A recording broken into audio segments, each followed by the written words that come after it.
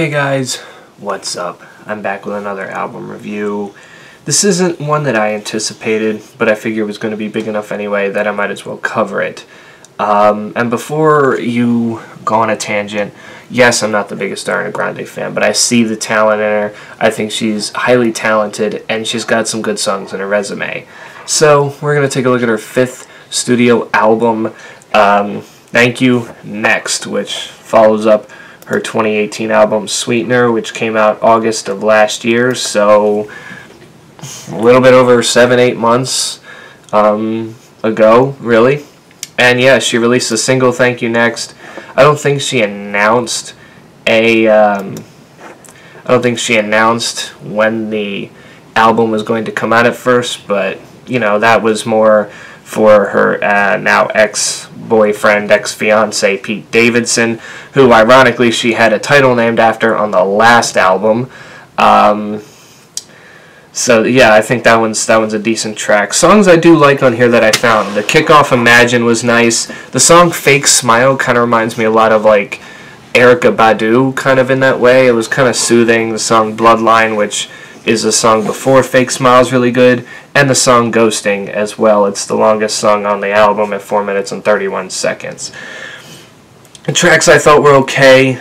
Thank You Next, and then break up with your girlfriend, I'm bored, you know, that kind of thing. It actually was more, you know, usually nowadays artists try to like finish off their albums with like this like more like soothing song, but this was kind of had the same intensity as most of the album did, so that's how it finishes off. Those are okay.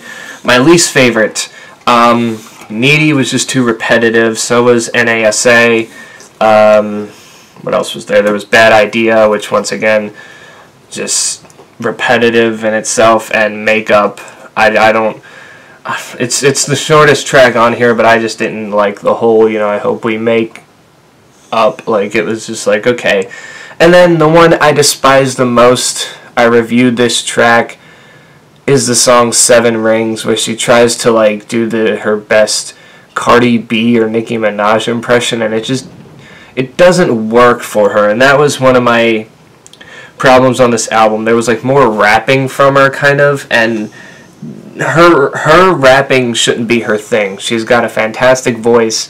She should let it out, not rap about it. You know, I'm sorry, it just doesn't work for her. And like I said, her vocals do shine on occasion. Songs like Imagine, Fake Smile, you know, do their thing. Also the song In My Head, you know, does it well. But you know, I just feel like I know she can do better, as this is not her best work. I definitely think that, you know, she is more capable of this, and, you know, she didn't have to release this album so quickly. I'm not saying she couldn't have released it this year, but Jesus, you're like 5-6 months, you know, from your last release, and you go and drop another album already. You haven't even started your tour for your Sweetener tour. That's how not so long ago this was, and it's, you know, I like Sweetener better, frankly. I mean, there was just a lot more on here. I mean, God Is a Woman was a memorable track. Sweetener, of course. No Tears Left to Cry.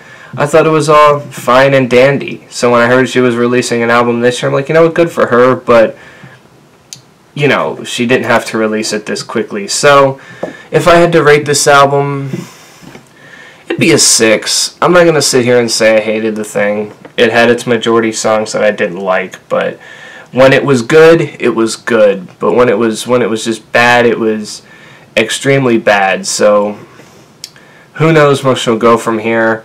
So, yeah. Tell me in the comments below what you think of the album. Did you like it? Did you hate it? And I will catch you guys in the next one.